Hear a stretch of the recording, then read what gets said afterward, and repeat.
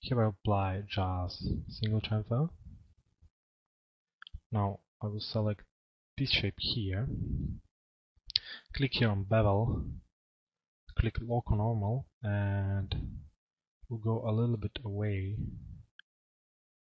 and make a shape like this.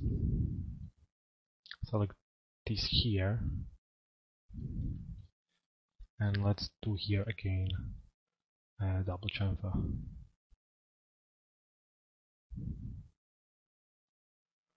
Okay, one more.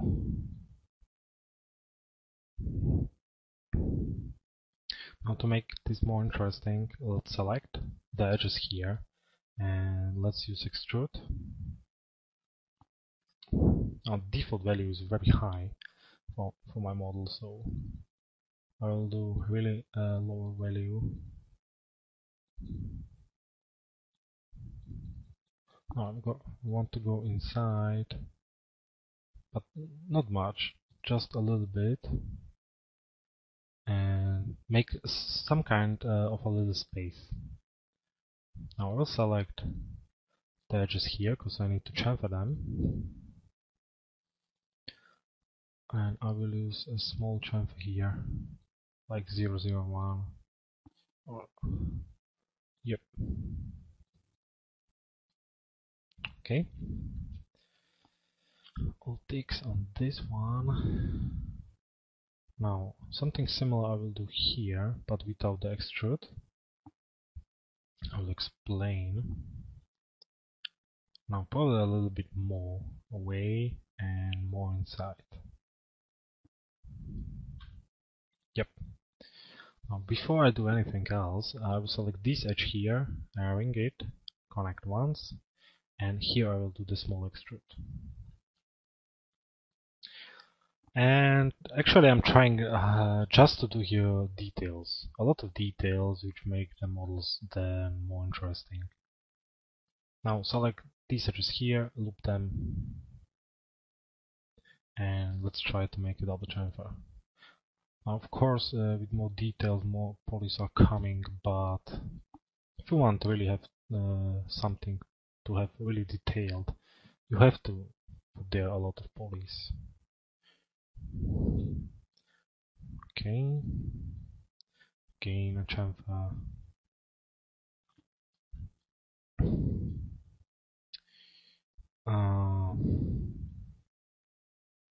Let's go to front. Okay. Oh, oops. Here I will do a small chamfer again. Now here the big ones. All three I can select it once and try to make a chamfer which will suit for you.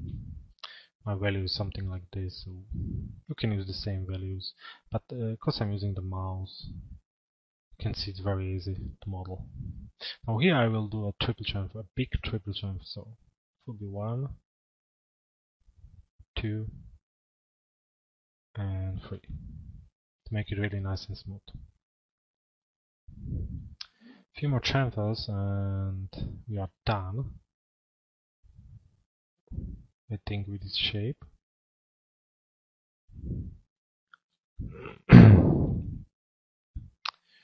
Okay, now let's select this and this, ring it again, Control Poly and bevel. Bevel it like this. Now let's select the scale tool and scale them a little bit away.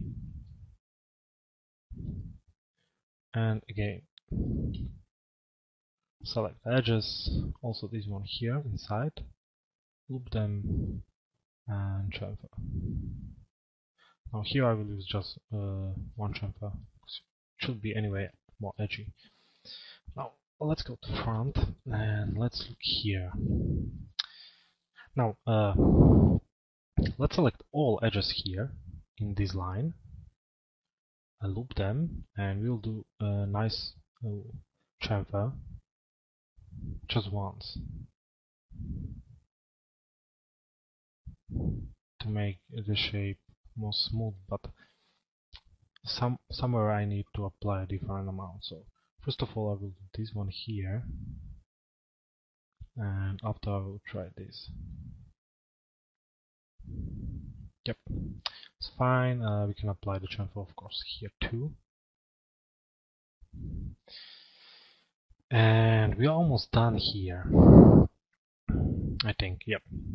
Now for the corners here, you can use a shape or model it from a cylinder. Now I prefer to model it from a cylinder because, I don't know, I like the cylinder, let's be honest. So I will create again a cylinder.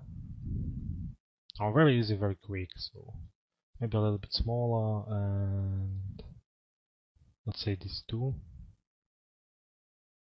I will